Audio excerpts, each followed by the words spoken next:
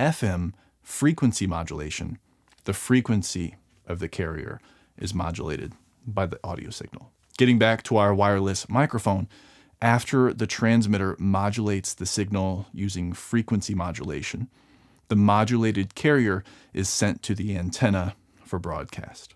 It's important to recognize that the frequency of the carrier will modulate in an FM system. While you might choose 432 megahertz on your device, the actual frequency of the wireless broadcast will modulate within a window of frequencies. On the other end, there is a receiver which receives the modulated carrier, converts it back into an audio signal, and sends it to your mixer, your camera, or whatever audio device you're using. This is a simplified version of how analog wireless audio works, and digital is similar on a fundamental level, but there are some key differences. One key difference is that in a digital system, the signal from the preamplifier is quantized into a digital audio signal, and that digital signal is what modulates the carrier.